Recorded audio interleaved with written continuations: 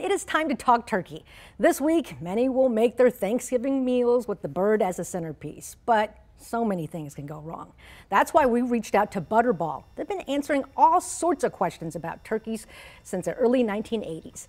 Mary Alice Coffey joins us now. Mary Alice, welcome to our show. Well, thank you. Welcome. Yeah, welcome to you and happy Thanksgiving. Happy early Thanksgiving. So let's tell everyone, Mary Alice has been a hotline operator with Butterball for nearly 30 years, and she knows what she's doing. She's got the whole display. What is the best way, Mary Alice, let's dive in. What is the best way to thaw a turkey, and why is that so important?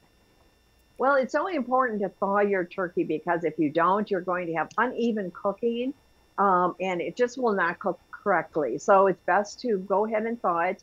There's two easy ways to do it. In the refrigerator, it's 24 hours for every 4 pounds. But at this point, you only have a couple of days. So I would recommend putting it in a cooler.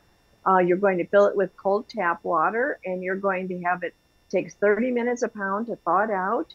Change the water every 30 minutes. I would do it today or tonight when you get time. You can break it up, do a little bit each night, Monday night or Tuesday night, and then always put it back on a tray in the refrigerator when you're done. So it's always cold.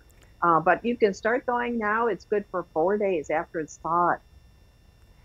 So Mary Alice, I've had a lot of people ask, what is the best way to keep a turkey moist? Well, the most important thing if you want a moist turkey is to not overcook it. So I would really recommend your best friend in the kitchen, which is your meat thermometer. And you're going to use that, make sure it's working well. It's not been bumping around in your drawer for 10 years. So go ahead and you stick your meat thermometer in the thigh of the turkey, and the temperature will be 180. The breast temperature will be 170, and your stuffing temperature will be 165. And that way you can ensure that your turkey is safe and ready to go.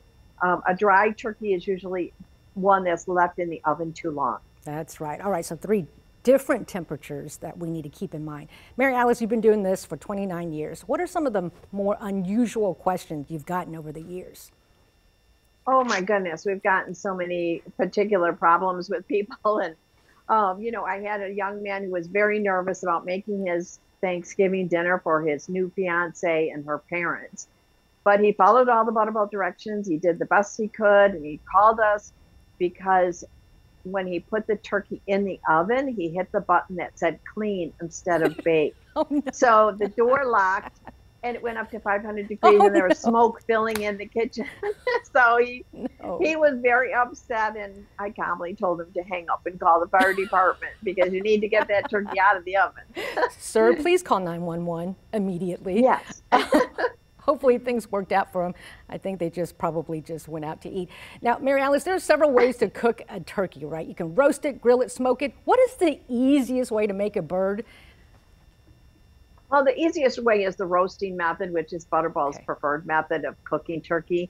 You just need a pan with a rack. You open up the turkey by the sink, let the juices run down the drain, put the turkey right on the rack. You don't need to wash it or anything. And then you just pat it dry with some paper towels. You want to set your oven at 325. And the average turkey is only going to take about 3 to 3.5 hours. But the only way you'll know it's really done is to use the meat thermometer. So one thing you can do to prepare it before you put it in the oven is brush it with a little bit of oil or spray oil on the top. That'll give it that nice golden brown color.